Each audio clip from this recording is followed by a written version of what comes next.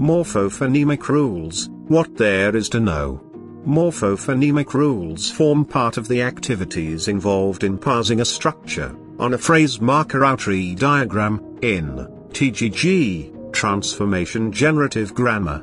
It involves the collaboration of words and phonemes in the process of accounting for the grammaticality of verbs. Morphophonemic rule has to do with the addition of inflectional properties to verbs in a structure that are being parsed on a tree diagram. Parsing is the process of accounting for the elements of structure of an expression either on a tree diagram or a linear analysis of them. It is the process of marking verbs for agreement, person and number, and tense.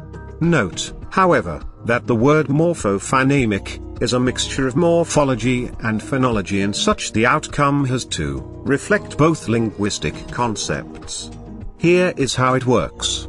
When a verb, at the deep structure level, is to be made to reflect the person, number and tense of the subject, a process of affixation takes place.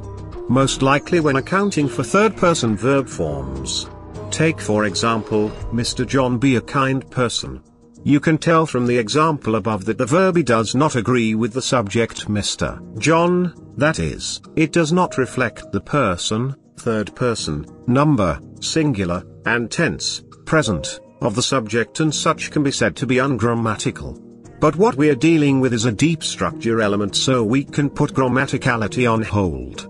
Now we want to make the verb form be agree with the subject, so what we do next is to add an affix to it through a process known as the affix hopping rule. For instance, B plus S, the bound morpheme S, symbolizes the third-person inflection of a verb, and we are applying it to the verb in order to make it agree with the subject of the structure.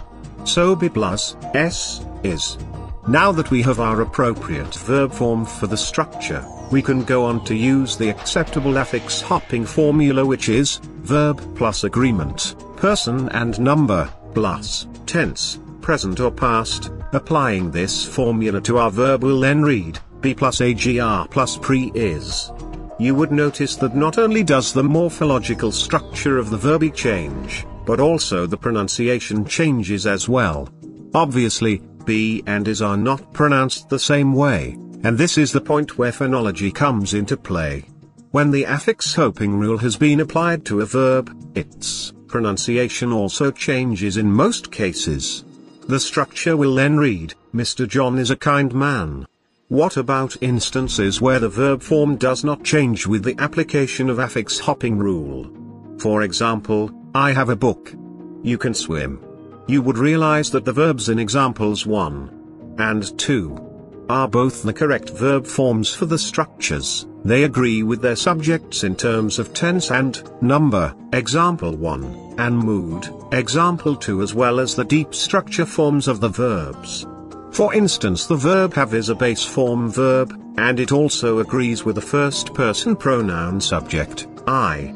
It is in cases like this that the pronunciation of the verbs remain the same even with the application of affix hopping rule, but they are still considered objects of the morphophonemic rule. See you soon.